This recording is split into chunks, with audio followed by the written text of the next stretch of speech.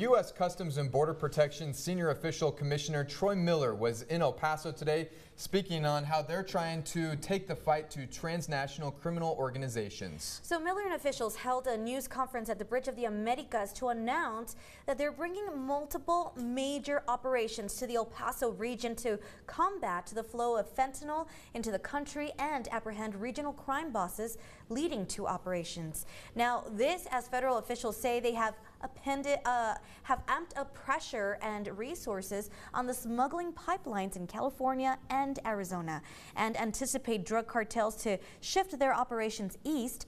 Operation Plaza Strike was announced as the main operation being expanded into El Paso, but Homeland Security Investigations in El Paso is leading its own operation, Chainbreaker, to identify those who legally import chemicals and pill presses part by part to make fentanyl in the states.